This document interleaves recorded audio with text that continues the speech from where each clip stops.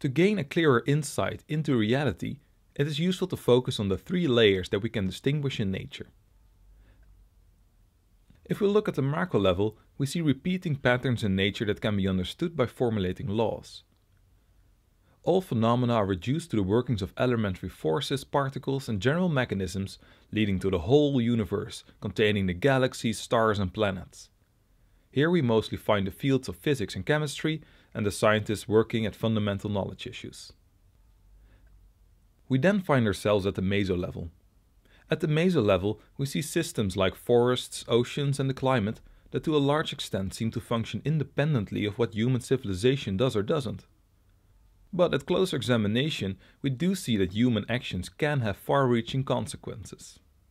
We need only think of the recently introduced term Anthropocene to understand that human influence has a significant global impact on Earth and her ecological systems. To give a sense of the presence of human civilization, here we see the density of artificial illumination during the night. Next to ecosystems and the like, social systems also have a place at the meso level.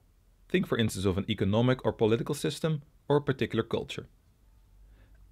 Thirdly and lastly, there is the micro level.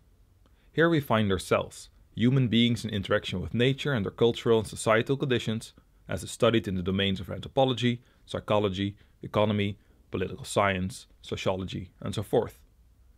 But also other biological beings can be considered to belong to this micro level. Think for instance of our co-primates, the apes, and of plants that appear to be capable of interacting actively with their environment, finding niches to increase their chance of survival, and communicating in some way with each other when there's danger, to give some examples. So why is it useful to make the distinction between the macro, meso, and micro level? One important reason is that it can help us to get a better understanding of what the seemingly simple but actually quite comprehensive concept of nature entails, and what our relation to nature is. We can say that at the macro level, things are mostly independent of us.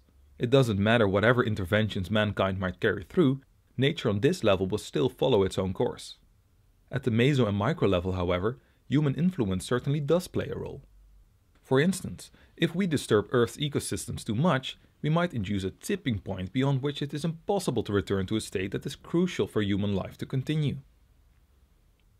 And if people lose their faith and there is no trust in the economy, the economic system may clash on a national or even a global level. Or, focusing on the micro level, if people lose faith in themselves, they might lose the power to give active form and shape to their own lives. In the same way, other higher order animals might lose the capacity to defeat natural disasters when their resilience is broken. And maybe even the capacity of plants to give form and shape to their existence is comparable to a certain extent. So what we see is that causality takes different shapes at the different levels. Whereas at the macro level there is only external causality, at the meso and micro level actor causality increasingly starts to play a role too. People are not just objects that are fully determined by forces of nature or biology. They are able to influence their lives to a large extent. And, fortunately or not, they also appear to have a large influence on the natural systems at the meso level that form their surroundings.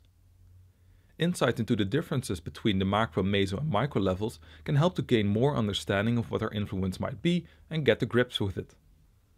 This insight can also help us to take a more systematic and inclusive approach to the relation between the natural and social sciences, thus enhancing an interdisciplinary approach that is so much needed to study the so-called wicked problems we are confronted with. The more complex the problems are getting, the more difficult it becomes to isolate and investigate phenomena separately, without loss of understanding their role and function within the larger system they are part of.